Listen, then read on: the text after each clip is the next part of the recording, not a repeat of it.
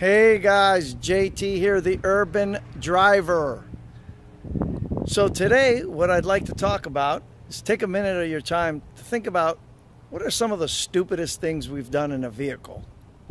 Some of them might be detrimental, some of them might be funny. So who knows? Everyone has a couple of little things, I'm sure. So today I showed up to a pretty big home improvement store here in the States, and what I'm going to do is I'm going to ask a few people randomly what are some of the stupid things that they've done.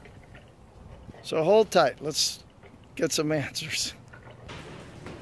So I'm here with tell us your name. Eric. Eric, tell us one of the stupidest things you've done in a vehicle. Fishtailing on some ice and drove the truck right off the road. That's stupid. So now we also have one of his friends here.